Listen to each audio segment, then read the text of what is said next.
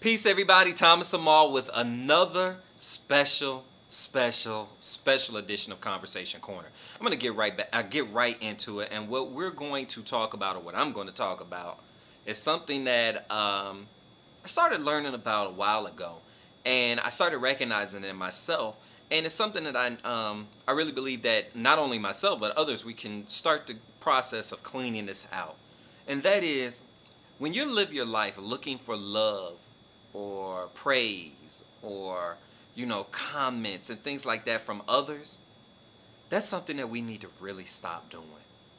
And you know why I say that? What we need to do, and this is just my suggestion, what we really need to do is turn that process around. What we should do is look within ourselves. Look within ourselves and train ourselves to look within ourselves for that unconditional love in the place where it's actually generated from. Nobody can love you more than you can love yourself. Think about loving yourself more. Think and really make that shift to understanding that you are in control of your thoughts.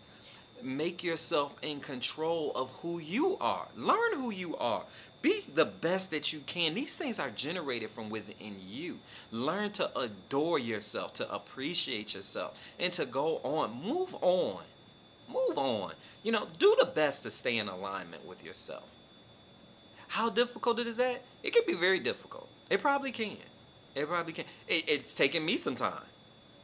But if you learn how to stay in alignment with yourself, you can in turn around and be one of the biggest and the best examples out there to show other people how to stay in alignment and learn how to get in alignment with themselves, learning who they are, keeping out all of the negativity, cleaning out. Once you clean out the ugliness, the negative thought patterns, stop allowing that nastiness to come within your world. What it does is it cleans out the vibrations.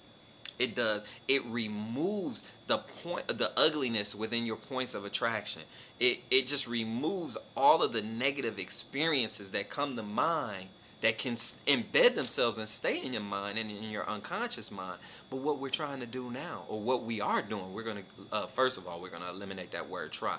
But what we're doing now is we're getting it out. We're in that washing machine. We're going through that cycle, and we're cleaning it with the detergent, and then we're rinsing it out, and now we're putting in that fabric softener so we can come out smelling good.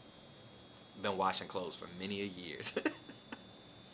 So with that, this is Thomas Amal Conversation Corner, but I have to tell you, this is what gets to me. Most people, believe me when I say that, most people are aware of the things that they can't get in alignment with. They can't get. Most people are aware of the things that they don't want more than the things that they do want and the things that they desire. And then they'll turn around and blame somebody else. You have to understand that emotion guides you to where you are and who you are. But it all starts up here. Your thought patterns. Change your way of thinking, because it's actually thought that changes you.